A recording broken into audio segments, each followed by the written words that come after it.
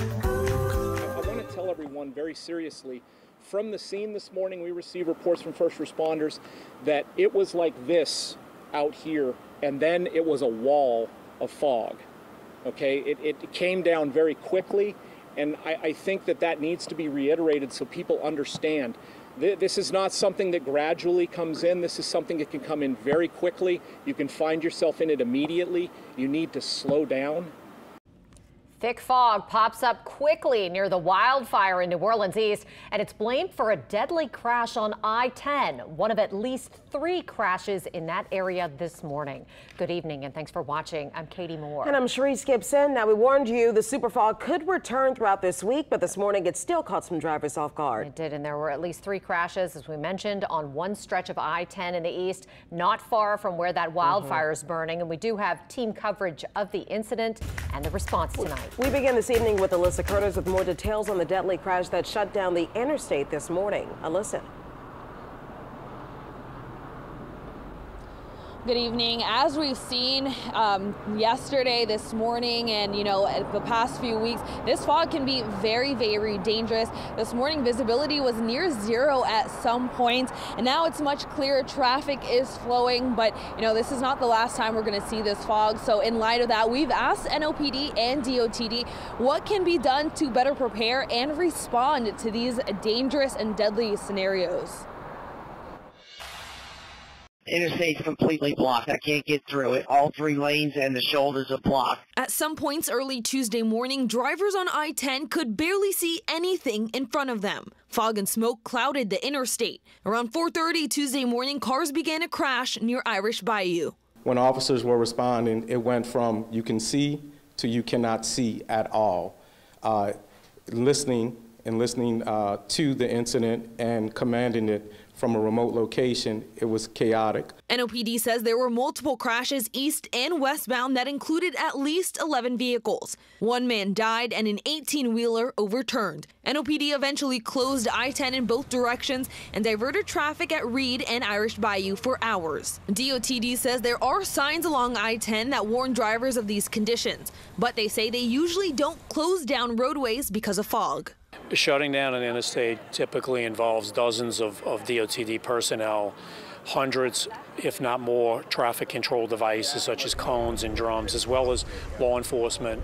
The primary consideration is when we do shut down a section of roadway is where are we going to perform a detour. DOTD says preparing and responding to fog takes collaboration. Law enforcement has the authority to close a road down at their discretion.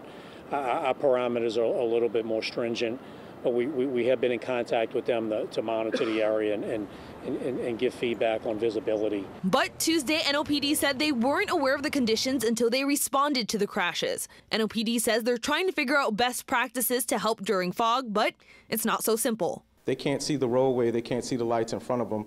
They may not be able to see the police officers' lights. So there has to be a more detailed plan than just putting a police officer up there to slow that traffic down. All I-10 eastbound lanes were open just before 12:30 p.m. Most westbound lanes opened around 1:15.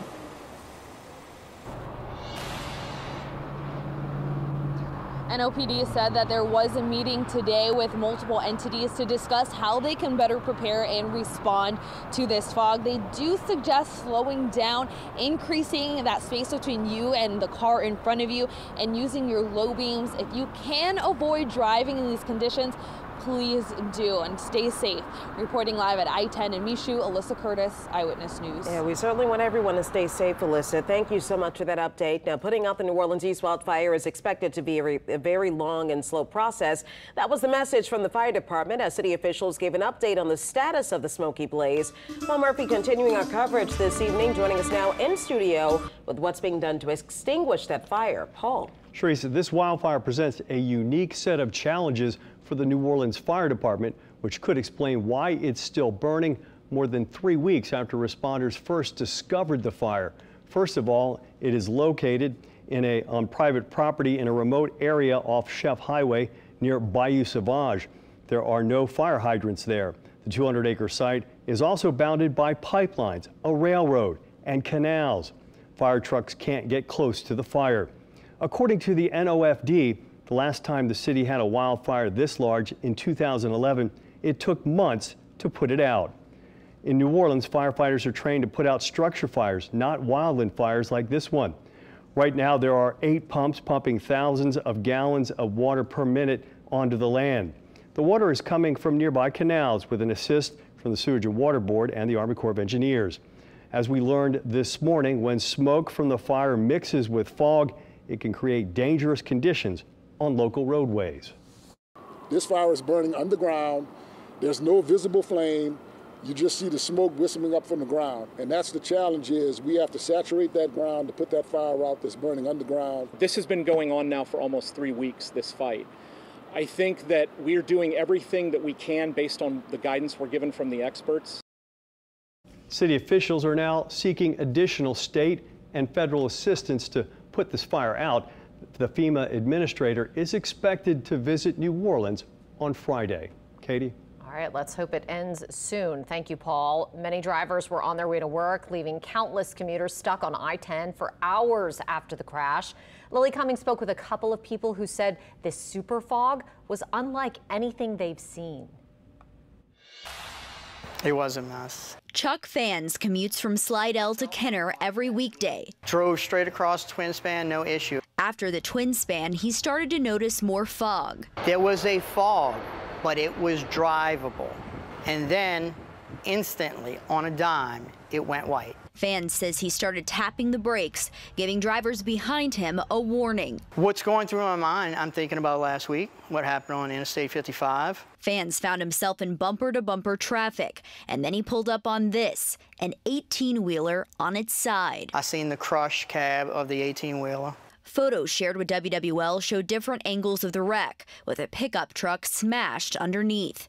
Fans went around it and safely made it to work, but others were stuck in traffic for hours. Almost 5 hours. Truck driver Chase Ward was headed to Mobile. He took these 2 photos within 5 minutes of each other, showing just how quickly the fog moved in. We spoke to him over the phone as he finally started moving. Just opened the left lane, and you could see all the debris and everything from the trucks.